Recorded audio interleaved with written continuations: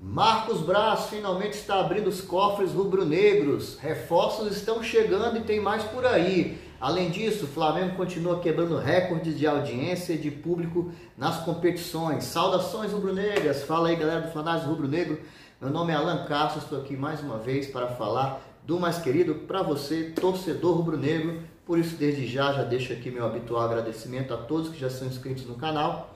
E peço àqueles que estão aqui pela primeira vez ou que ainda não são inscritos, que faça a gentileza, que se inscreva no canal, que curta, compartilhe, aproveitem o nosso conteúdo, comentem aqui alguma coisa e eu tenho certeza que o YouTube continuará levando para você o nosso conteúdo e você vai gostar de participar e de ver as notícias aqui com a gente. Beleza, galera? Então vamos falar aqui que hoje tem muita notícia. Galera, o Flamengo segue a preparação aí, já visando o jogo contra o Corinthians, né, pela 7ª rodada do Brasileirão, o jogo que vai acontecer esse domingo às 16 horas. Né? A expectativa do Maracanã cheio, alguns setores já foram lotados, como o setor norte, leste inferior, setor sul inferior, Maracanã mais, entre outros. E o Flamengo aí tem essa expectativa de uma casa cheia, um jogo importante. O Corinthians não vem numa boa fase, então o Flamengo tem que aproveitar esse mau momento do adversário e garantir mais 3 pontos. O jogo é em casa, o Flamengo tem essa obrigação de vencer, ainda mais uma equipe que está ainda se ajeitando. Então, com isso, o Flamengo folgou na quarta-feira, como a gente tinha falado, que essa folga já estava programada. A primeira nessa era Jorge Sampaoli, jogou na terça contra o Fluminense, folgou na quarta, e aí na quinta-feira ontem já retomou as atividades. Hoje está treinando também, amanhã vai treinar, e no domingo talvez ainda tenha uma atividade mais simples, né? O Sampaoli gosta de fazer alguma coisa no dia do jogo. Antes de entrar na questão do mercado da bola, galera, vamos falar aqui um pouco sobre essa audiência do Flamengo, essa média de público que continua sendo impressionante, né? No início da semana saiu a informação aí que o Flamengo, após até a 6ª rodada, né, do Campeonato Brasileiro, o Flamengo tem a maior média de público de todos os times da Série A, aliás, de todos os times, né, com 46.978 na média de público do Flamengo. Em segundo lugar ficou São Paulo, depois Corinthians, Fluminense, Palmeiras, e aí vai seguindo, né? Além disso, na semana retrasada, a ESPN já tinha divulgado que a partida entre Racing e Flamengo pela Copa da Libertadores também atingiu o recorde de audiência da emissora, né? Mais uma vez o Flamengo mostrando a força da sua torcida, tanto a favor quanto a contra, né? E aí, galera, agora, né, a informação trazida pelo jornal o Globo por Atos Moura, né, que o Grupo Globo, a Rede Globo, com o jogo entre Flamengo e Fluminense que aconteceu na terça-feira, né, ela alcançou cerca de 10 milhões de pessoas paradas assistindo ao jogo do Flamengo e Fluminense, seja pela Sport TV, seja pelo Primeiro, né? Ou seja, conseguiu 66% de participação entre as redes de televisão fechadas e 97% entre os canais esportivos. É um número muito alto, gente, é muito alto. Seria, gente, a 2ª maior audiência da história da TV fechada. Para vocês terem uma ideia, só ficou atrás do jogo entre PSG e Bayern de Munique na final da Champions de 2020, ainda momento de pandemia, né? Então ainda muitas pessoas em casa, trancafiadas, né? Tentando se enfrentar esse mal. Então realmente foi um recorde absurdo, foi uma marca muito importante. E aí, juntando com essas duas notícias, mostra aí a força da torcida do Flamengo. Então aí vai o meu muito obrigado ao torcedor flamenguista que está sempre acompanhando o Mengão e aos nossos queridos torcedores antes, que estão sempre tentando secar o Flamengo, né? Também contribuíram para essa marca. Então fica aí o meu muito obrigado. Galera, vocês repararam aqui uma notícia rapidinho, que deu uma trégua, deu um tempo daquela chatice que estava da utilização do Maracanã pelo Vasco da Gama, que entrar na justiça, queria jogar lá os seus partidos, deu uma acalmada. Isso porque melhorou, houve uma melhora no diálogo entre as diretorias dos clubes, né, entre o Flamengo e o Luiz Melo, né, que é um desses CEO aí do Vasco pela SAF, e eles conseguiram entrar em alguns acordos, né, inclusive de ter torcidas divididas, né, no Maracanã, nos jogos que os dois se enfrentarem, né? Vasco e Flamengo vão se enfrentar daqui a algumas rodadas, né? E entraram nesse acordo das diretorias e que esses clássicos que aconteçam no Maracanã, as torcidas serão divididas igualmente, tal qual o Flamengo fez com o Fluminense. Então, entre outras conversas que eles devem ter tido nessas tratativas, você percebe que deu uma apaziguada. Acabou um pouco aquela gritaria, aquela encheção de saco dos bastidores, pelo menos de momento, sobre a questão da utilização do Maracanã. Galera, falando um pouco agora de mercado da bola, né? Parece que Braz aí finalmente está abrindo os cofres rubro-negros, vai tirar ali a aranha da carteira ali, né? Vai tirar as notas do bolso. O Flamengo que foi muito mais cauteloso, muito mais comedido nessa janela de transferência do início do ano, de janeiro, né? O Flamengo basicamente contratou o Gerson e o Ross, que ainda nem chegou, né? E efetivou a compra do Ayrton Lucas. Essa sim foi uma boa contratação de fato. Então parece que agora o Flamengo vai abrir aí a carteira. O Jorge Sampaoli tem se alinhado com a diretoria, já pediu alguns nomes. O primeiro deles, Luiz Araújo, já está todo mundo sabendo aí, a gente vai falar um pouco sobre ele aqui.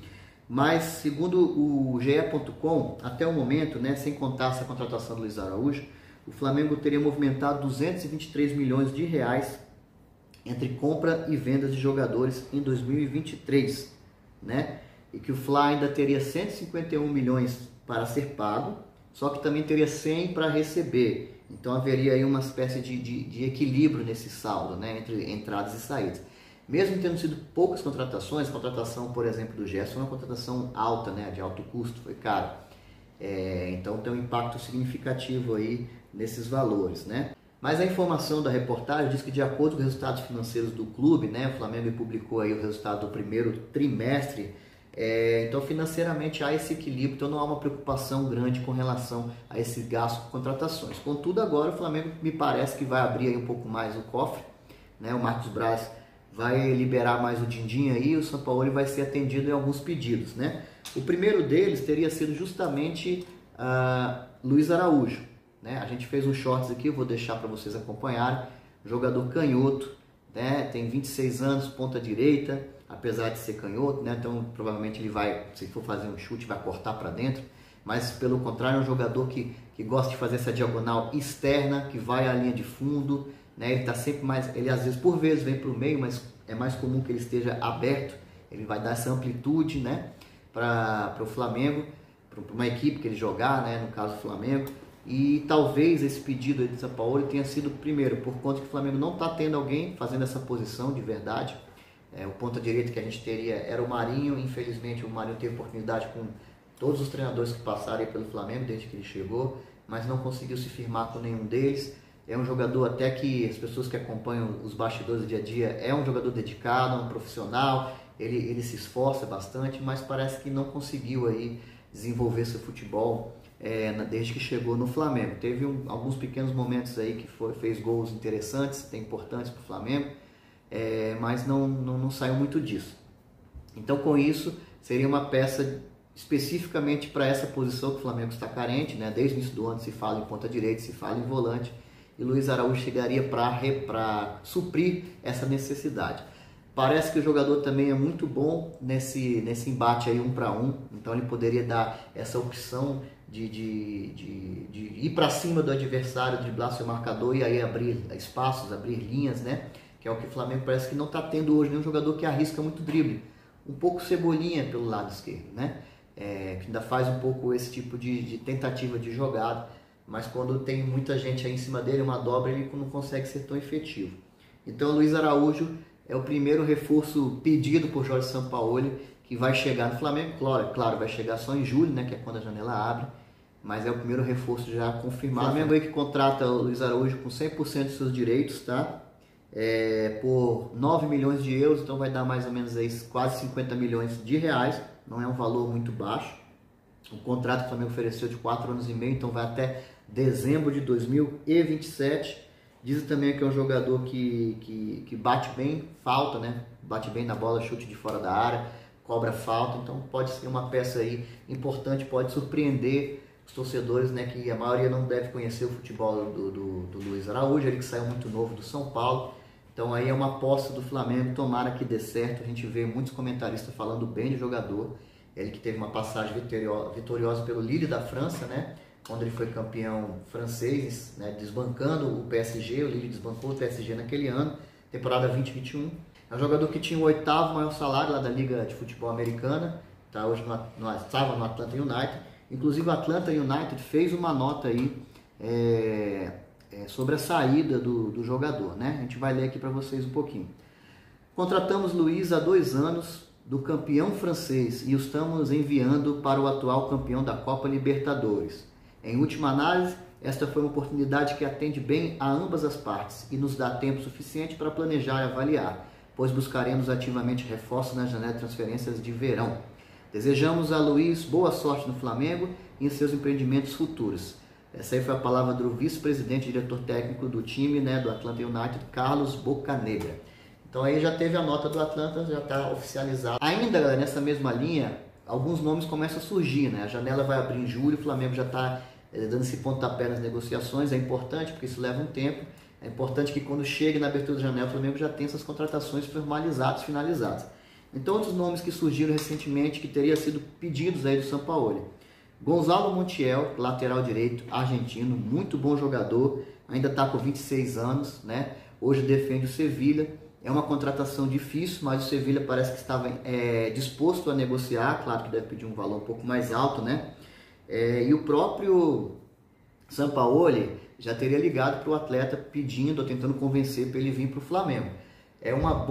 Seria uma excelente contratação para o Flamengo. O Flamengo está com esse problema na lateral direito, né? E com isso, até o Flamengo avançando nessas negociações, tudo indica que o Flamengo deve negociar Mateuzinho. Ficaria com Varela, ficaria com Wesley, que é um jogador ainda novo, potencial ainda para crescer, para desenvolver. E o Mateuzinho poderia ser o jogador a ser negociado. Afinal de contas, quando os jogadores começam a chegar, alguns têm que sair, né?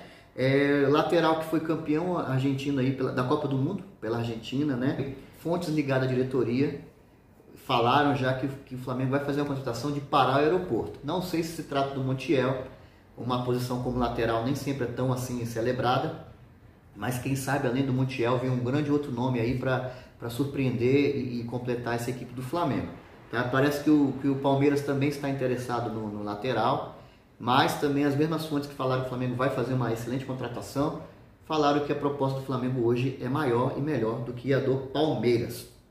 Beleza, galera? Outro nome que surgiu aí, um nome mais assim, voltado aí para os olhos internos, né? Para os olhos nacionais, segundo o Globo Esporte, foi do volante Paulo Roberto, um jogador que hoje está emprestado ao Remo do Pará, mas que pertence ao Vila Nova do Goiás. Ele é visto como uma aposta, né?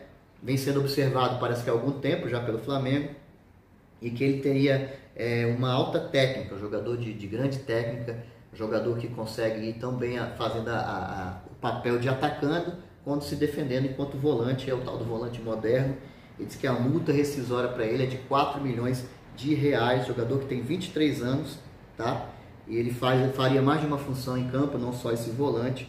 Isso talvez seria também uma indicação de uma aposta, claro, uma mudança de foco do Flamengo, né? O Flamengo parece que deve pegar aí de 3 a 4 reforços, e esse seria um dos volantes, que é uma posição carente, mas o Flamengo também está de olho em outro volante, a gente vai falar aqui já já. Não tenho muitas informações sobre o desempenho do futebol do jogador, parece que ele foi bem na partida que o Remo fez contra o Corinthians na Copa do Brasil, né?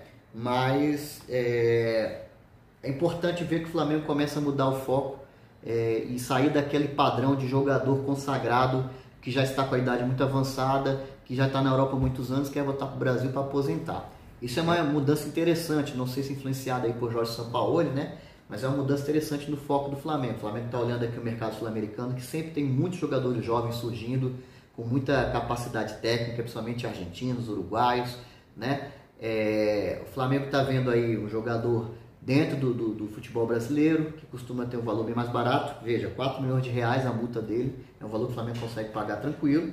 E o Flamengo está vendo agora peças que ainda não sejam tão conhecidas pelos torcedores, são peças ainda jovens, né? Jogador de 26 anos, 25 anos, jogadores que ainda têm muito a contribuir para o futebol. E esse outro volante que o Flamengo estaria de olho é o jogador Matheus Henrique, um jogador que pertenceu ao Grêmio, né? Surgiu no Grêmio e foi contratado lá pelo Sassuolo da Itália.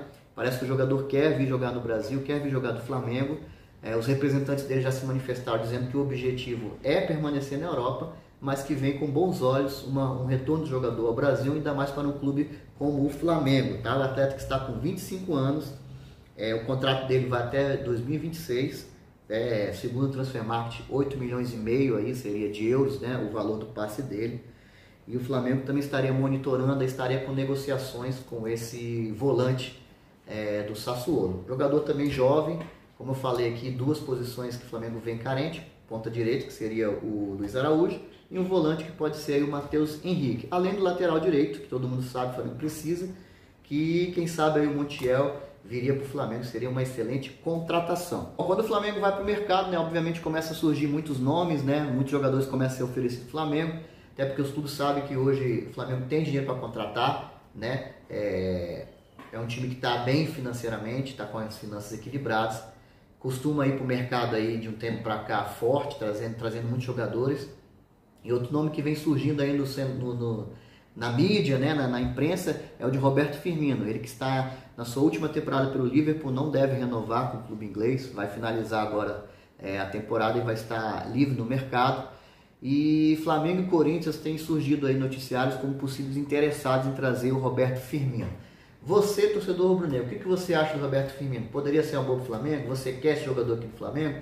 Deixa aqui os seus comentários. Galera, nessa semana, o senador e relator aí da lei nacional, da lei brasileira aí que trata sobre as SAFs, né, que é o Carlos Portinho, esteve lá no CT Jorge Sampaoli, né, em contato com a diretoria, e para falar com os jogadores sobre a MP que está sendo construída para regulamentar o setor de apostas esportivas no país, né? Parece que foi uma conversa ali rápida, sei lá, 20 minutos, 30 minutos, mas ele trouxe essa informação, né? Eu acho importante que os jogadores assim tenham assim conhecimento do que se pretende regulamentar, das regras que são criadas, dos riscos que existem, né? Por conta dessas apostas, inclusive de questões éticas, de questões legais, né? Então teve essa conversa, uma espécie de palestra ali, para que os jogadores tenham esse primeiro contato. Ele que está muito próximo do Flamengo recentemente, até porque o Flamengo vem estudando aí essas modalidades de SAFs possíveis, num possível interesse aí de se tornar uma SAF também, não nos moldes aí que outros clubes como Vasco, Cruzeiro, Botafogo aí viraram, né? Mas tem outras possibilidades, né, de talvez assim parte do seu patrimônio, parte do clube virar esse tipo de administração, ter um investimento externo para buscar objetivos maiores, como estrutura, quem sabe até um estádio e tudo mais. Então houve esse contato aí mais uma vez, só que dessa vez focado na regulamentação do setor de apostas no Brasil. Beleza, galera? Galera, então essas foram as informações do vídeo de hoje, né? Foi muita informação, agradeço a todos que ficaram até aqui neste momento do vídeo. Flamengo aí que está buscando contratações, está buscando uma renovação do elenco, inclusive nós vamos fazer um vídeo de análise para falar um pouco dessa renovação do elenco do Flamengo, como é que está a situação de jogadores que estão lá hoje, aqueles que o Flamengo vai buscar uma renovação, aqueles que o Flamengo não tem interesse de seguir. Fiquem ligados aí que vai ser um vídeo de análise muito legal. Peço aqui mais uma vez, né, que quem não é inscrito, que se inscreva no canal, a todos que comentem, que curtem, compartilhem. Isso é muito importante para a continuidade do nosso trabalho e para o YouTube continuar levando nosso conteúdo até você, torcedor rubro-negro. Saudações rubro-negras, até o próximo vídeo. Valeu!